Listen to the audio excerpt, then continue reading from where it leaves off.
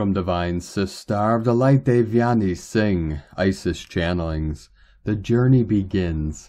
In a few hours, Venus Inanna stations direct on August 3rd, 4th, in her current synodic cycle as the Leo Metagoddess, weaving the third petal of the five-petaled cosmic rose pentagram that she weaves in the heavenly skies in her 8-year cycle. Venus, the goddess of love, beauty, desire, sex, fertility, and money, and all things bright, blingy, sugar, and spice, is not a happy camper in retrograde, as she has been since July 22nd, which for us translates into a rather intense, vulnerable, and raw period of reassessment of relationships which are out of alignment with aspects of parts of ourselves, intimate relationships, family, work, and finances. That is, where are these relationships at divergence from our true values and heart desires? Where are we overcompensating, self-sacrificing, self-sabotaging in relationships instead of reclaiming self-love, self-worth, self-confidence, and self-respect with healthy boundaries?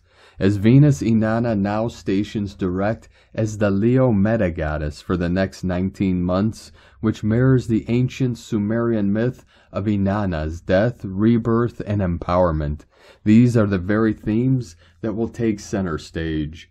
The Leo Metagoddess cycle is a personal favorite for me because it was with the Leo Metagoddess cycle of August 2015 that I faced my own death of my old previous life and rebirth into freedom, independence, sovereignty, empowerment, leadership, purpose, and service.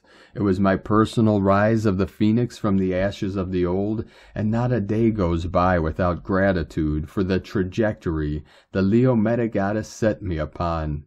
Even though Sekhmet, as the primary energy of the Leo Metagoddess, made me face my deepest fears and insecurities, for it was indeed baptism by fire.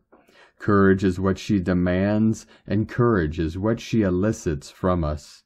Fear is the greatest illusion that keeps us from the life we deserve, desire, and are destined for, and Sekhmet makes us face up to our deepest fears. For only she who has flirted intimately with fear will know courage. Courage unlocks the heart and ultimately aligns us with confidence, faith, trust, and love. There can be no love without self-love, for how do we give something that we do not possess in the first place? Without self-love, we are prisoners of our own making, constantly requiring love, worth, fulfillment, validation, approval from external sources, relationships.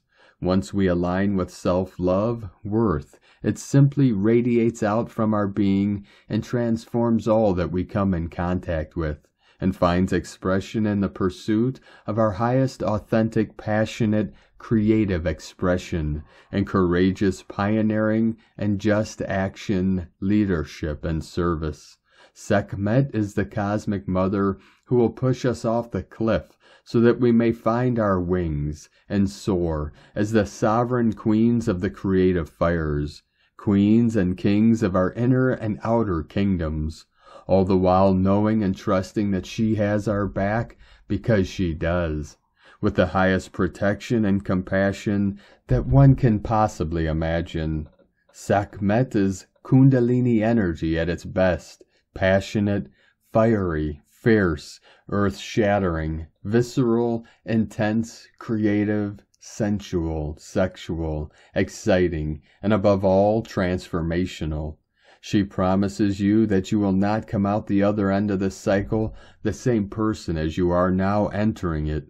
Venus Inanna conjuncts the waning moon in the early morning sky at the first gate of her journey of death, rebirth, and empowerment at the crown chakra on September 11th.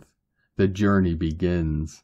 And light and grace and joy, be the change you want to see. Sake na, from isischannelings.wordpress.com.